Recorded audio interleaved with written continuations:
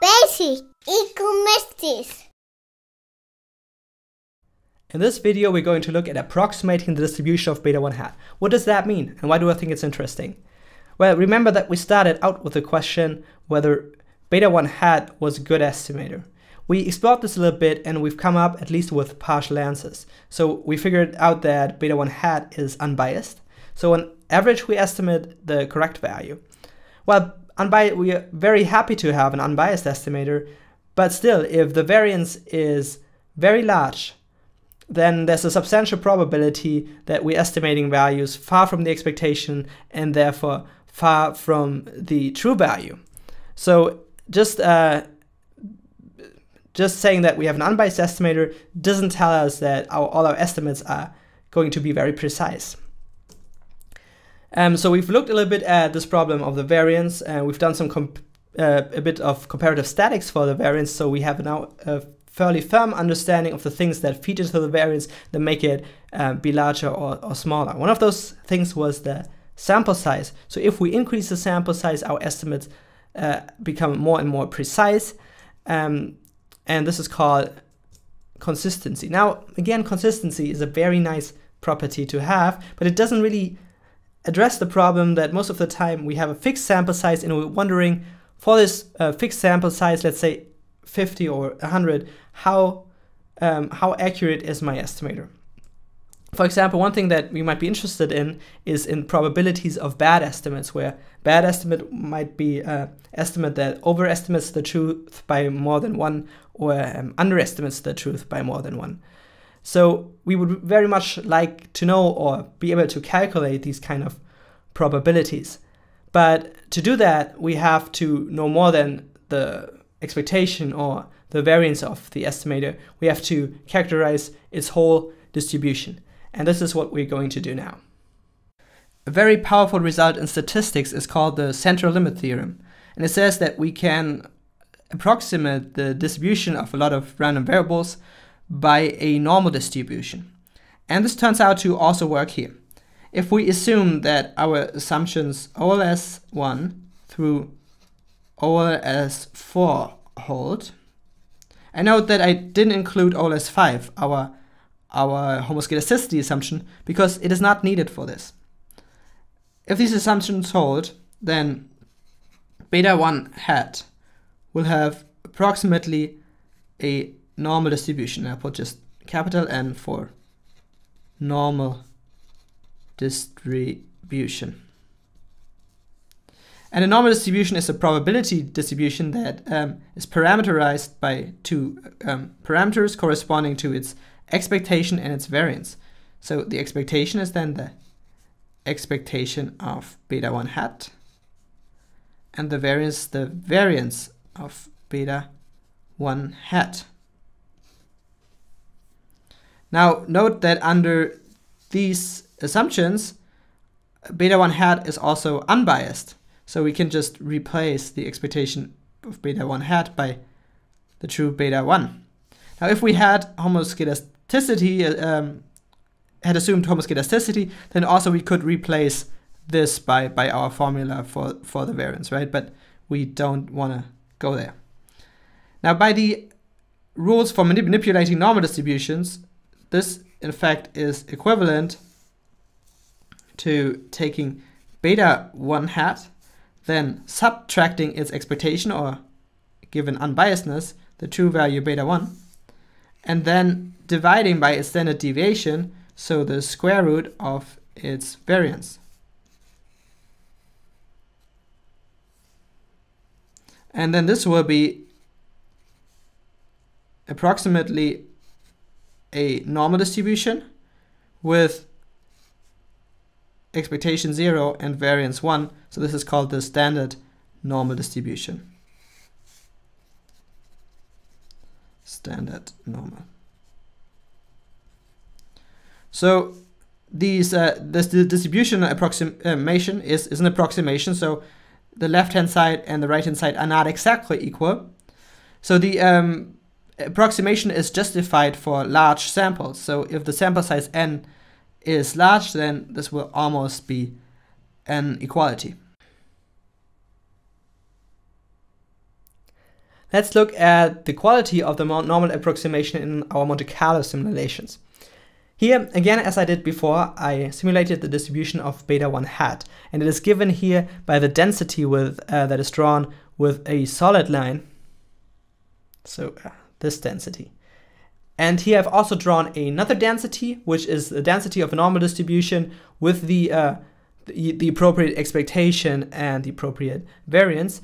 And this density here is drawn with a dashed line, so it's given by this line. And as you can see, these two densities are almost the same, they almost coincide. That means the normal approximation works very well in this example. Now, the normal approximation is theoretically justified for very large samples. Here we're using it with a sample size of just n = 50, which isn't very large. But as you can see, it's already working very well. We now want to explore how we can use this normal approximation to compute approximate probabilities.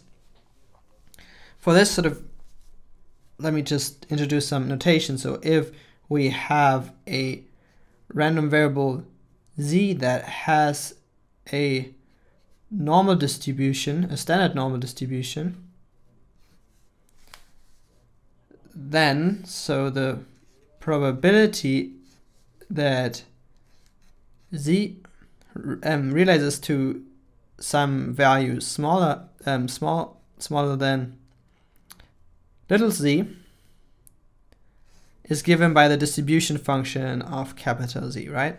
And the distribution function of a standard normal random variable is denoted by capital phi. So I'm going to use this.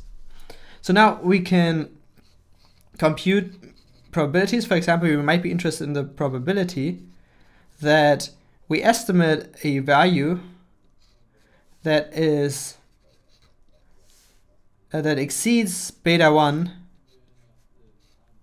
by 1 unit. So that means we overestimate by more than 1 unit. What is the probability of that happening? Well, we will have to rearrange this inequality to find a nicer expression. And what we're going to do is that first we'll take beta 1 to the other side. So we'll have beta 1 minus beta 1 hat minus beta 1 larger than 1. And also larger than 1. And also we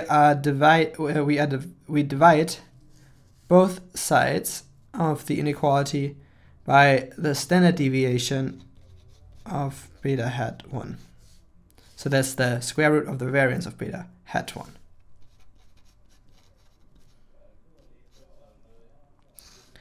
So we know from the normal approximation result that under our assumptions, this will be approximately a normal distribution. Right? So this will be approximately the probability that it's a normally distributed random variable, so let's call it z, is larger than 1 over standard deviation of beta hat 1. And now this we can rewrite as 1 minus the probability that z is smaller than this.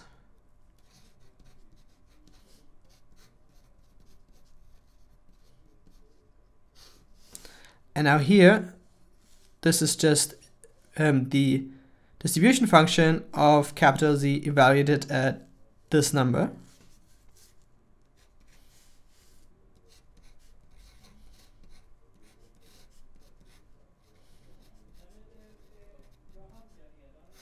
So if we knew the standard deviation, we could now compute this probability. Now we are going to talk about the standard error of beta 1 hat. What's the standard error? Well, remember the standard deviation of beta 1 hat that we needed in our calculation, but so didn't know, right? The standard deviation is something that typically we do not know. But maybe we can estimate it.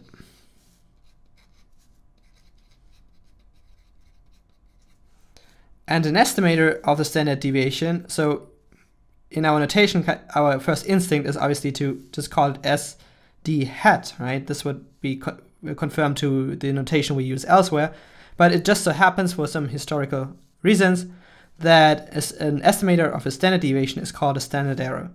So we call the estimator of the standard deviation standard error, or SE, of beta hat 1. It's called the standard error of beta hat 1. So how do you construct such an estimator of the standard deviation? Well, the idea is you first try to come up with an estimator of the variance, and then you just take the square root. And how do you get an estimator of the variance? Well, we might have a formula for the variance, right? We certainly did have a formula for the variance of beta hat 1 in the case of homoscedastic errors. So you take this formula. Now it will contain a lot of stuff that you do not know. For example, it might contain the variance of x1, right? So we had the variance of x1 showed up in our formula under the homoscedasticity assumption. So since we don't know the variance of x1, for example, we also don't know the variance of beta 1 hat, right? But so the idea is that we apply the method of moments. So we look at this formula, and then we replace all the population quantities by their sample analogs. For example, we would replace the variance, the population variance, by the in-sample variance. So we just put hats on everything, right? So this would be a method of moments approach. And then we will get an estimator of the variance that we can then take the square root of, and then we have an estimator of the standard deviation or a standard error. How well our standard error works will depend a lot on the formula for the variance that we use here. So we might derive a formula for the variance under different assumptions. A standard error that is derived under the assumption of heteroscedastic errors is called a robust standard error. And robust in the sense that it is robust to heteroscedasticity. Now, one thing that students often get confused about is that they think if you have a heteroscedastic error, then you can't have a homoscedastic error. That's actually not true. Well, heteroscedasticity just means you're not assuming OLS 5. So you're not assuming that OLS 5 is true, but you're also not assuming that it is false, right? You just make one less assumption. So heteroscedastic errors are more general. So if you tell Stata to compute a robust standard error, and you can do that, then Stata will not assume OLS 5, will derive some standard error that is generally valid, no matter whether OLS 5 holds or not. So this is what you usually want to do because it's just safer. It's guaranteed to work regardless of whether assumption OLS 5 holds or does not hold. We've already encountered the following normal approximation result, that if we take beta hat 1 minus the true value beta 1 and divide by the standard deviation, then we have approximately a standard normal distribution. And we used this approximation result before to compute a probability, and the problem was we couldn't quite get rid of the standard deviation. It showed up in our final calculation. It's a number, the standard deviation is a number that we do not know. But we might be able to estimate it using a standard error, right? So we just replace the standard deviation by the standard error.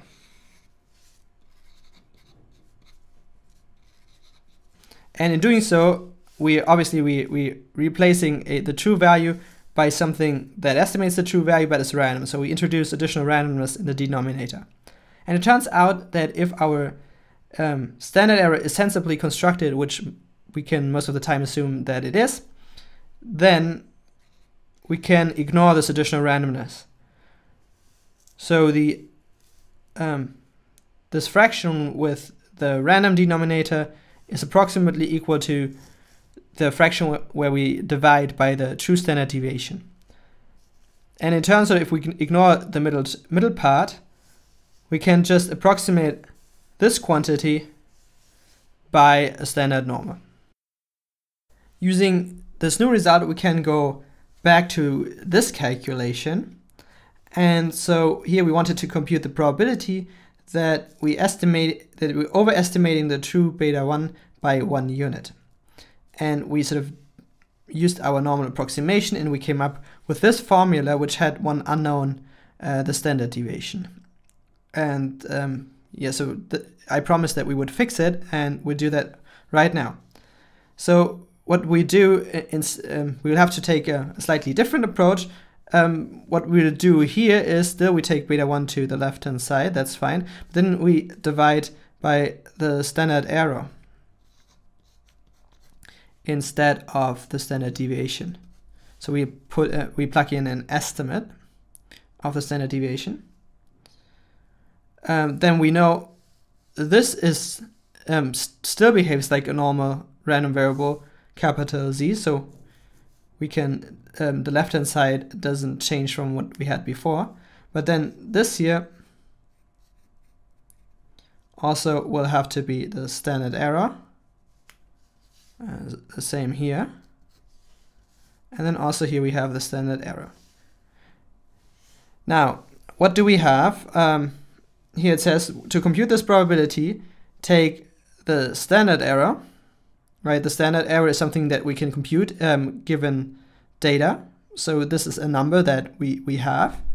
And then just evaluate the normal distribution function, add then this number.